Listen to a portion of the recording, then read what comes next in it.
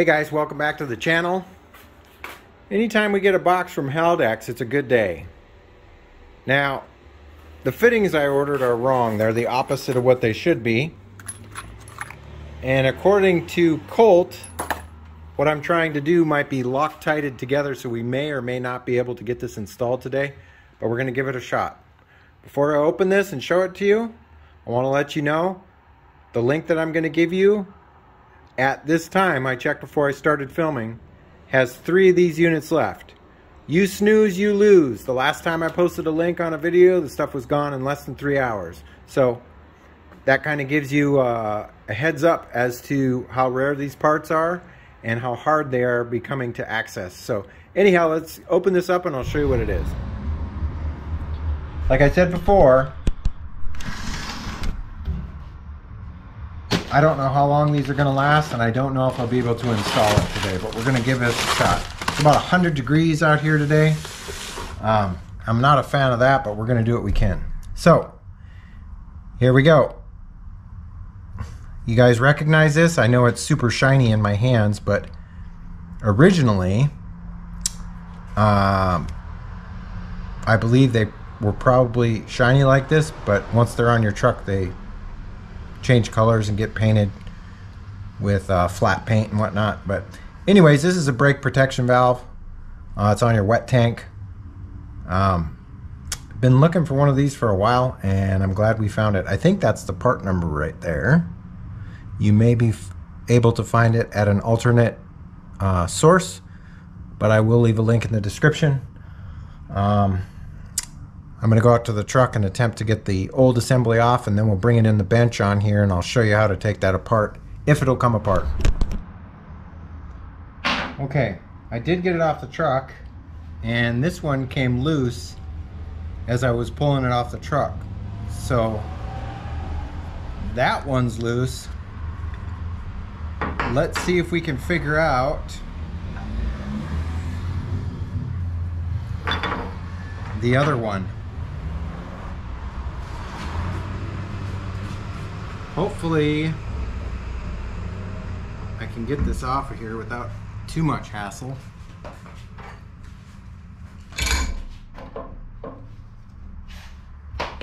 Oh, it's no problem. No problem at all. So there was no Loctite on here. There is a little bit of residual moisture in these. This now becomes a spare, even though it's really old. Let's see if there's any markings on it.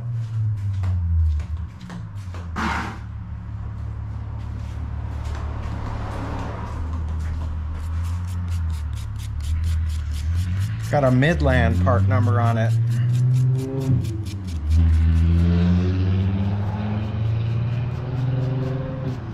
It's also got the numbers on the side like this one does. And I'll show you guys the correct orientation here. So there you go. There's Midland part number, and it's got a 1 and a 2. So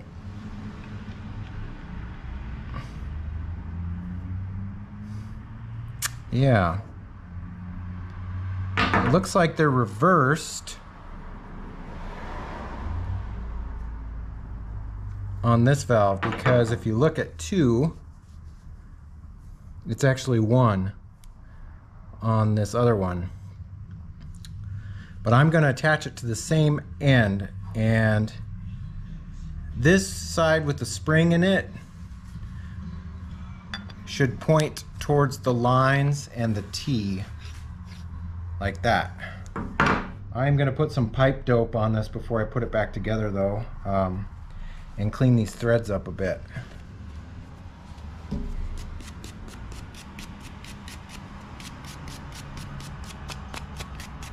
There's no harm in adding a little bit of pipe thread dope.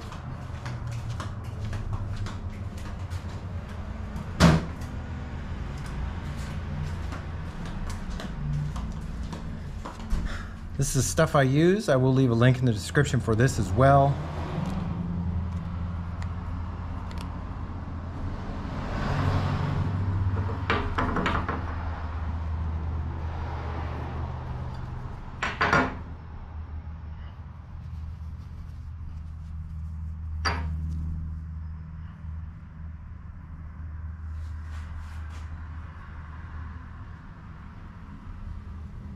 You don't need very much of it.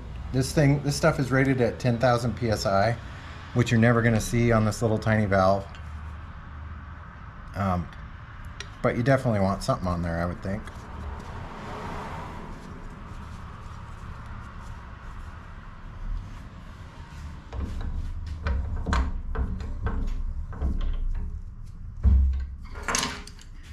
Looks like it wants to be oriented a different way now all of a sudden. So try to get it back to the way it was. Looks like that'll work for that side. And then for this other side,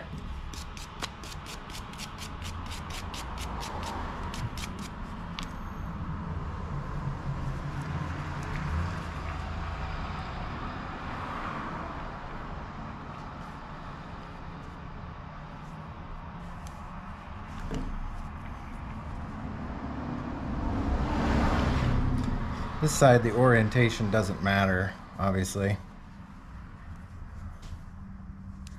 So it was facing this way on the truck originally. So that makes total sense, the way it's set up.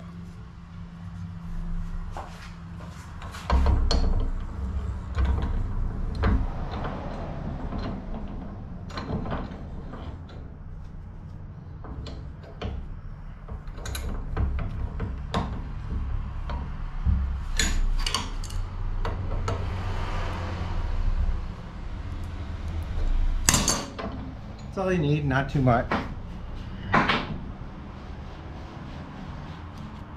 Wipe everything down a bit, and then we'll get this put back on the truck.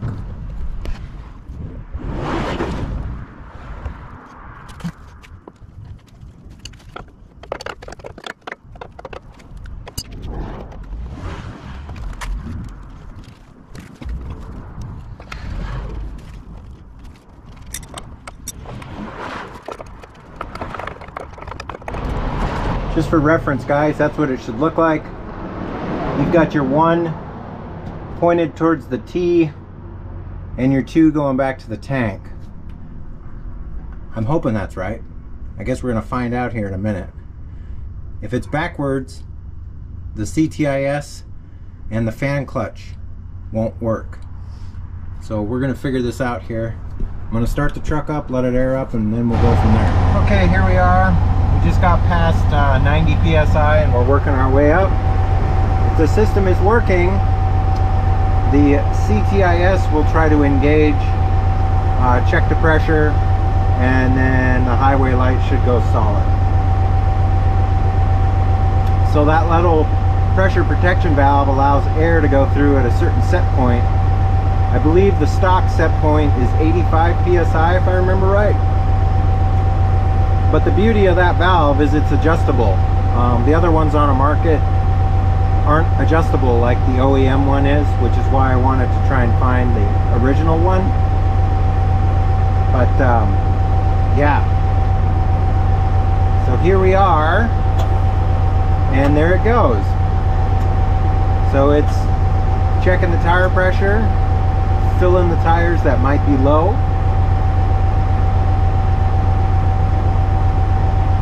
and then we should get a confirmation once the tires are at the correct pressure. And there we go. Looks like it works the way it's supposed to. With the tanks aired up, I don't see or hear any leaks. So that's good, and hopefully this new valve will cure the malfunctioning old valve. Once in a great while I'd have to get out and tap on it because it wouldn't let air through. So yeah, there's a diaphragm in there that goes bad after a while and it stops working as good as it should. But yeah, so that was a easy fix. I know this is a short video, but I wanted to share it with you guys. And by the way, this is not the last CTIS episode. I think I got one more in my pocket. I got something pretty neat that I want to show you guys, and I'm going to also give you access to that unit if you'd like to purchase it, but it might take a couple weeks, 2 or 3 weeks to get here, but I'm pretty excited about it. If you guys like this video, give me a thumbs up. If you're not subscribed yet, love to have you as a subscriber. It's nice seeing you guys again. But other than that, I hope you guys are staying safe, taking care of each other, and as always, I will catch you next time. See you later. Bye-bye.